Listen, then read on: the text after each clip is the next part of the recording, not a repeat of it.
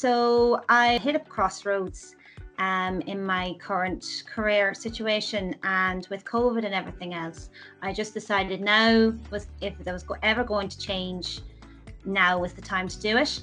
So animals was always something I loved, I'm interested in. I actually previously worked with horses. That was my previous job, working with horses. So I chose to, but I've always wanted to work with a more variety of animals. So that was probably one of the main reasons why I chose the animal care course.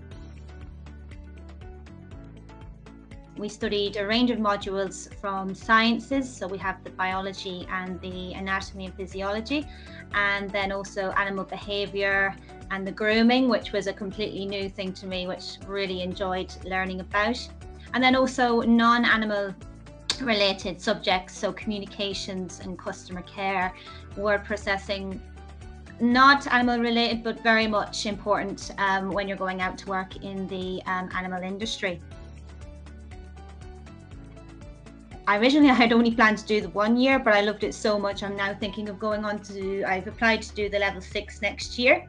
I'm still mulling over what I'd like to do, but I am now interested. I went into it thinking probably animal grooming, but now I'm actually thinking of going down the lines of possibly something in wildlife management or something like that, because that came up on our modules this year and I was very, very interested in it.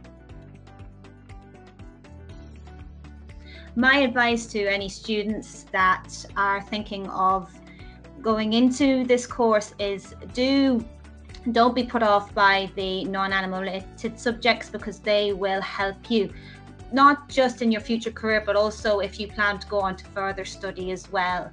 And also do your research, and don't be afraid to reach out to the lecturers as well, because they're all really, really helpful. Even with this year with COVID, the fact that half of it was online, you know, they really kept it interesting and they got us to our course this year.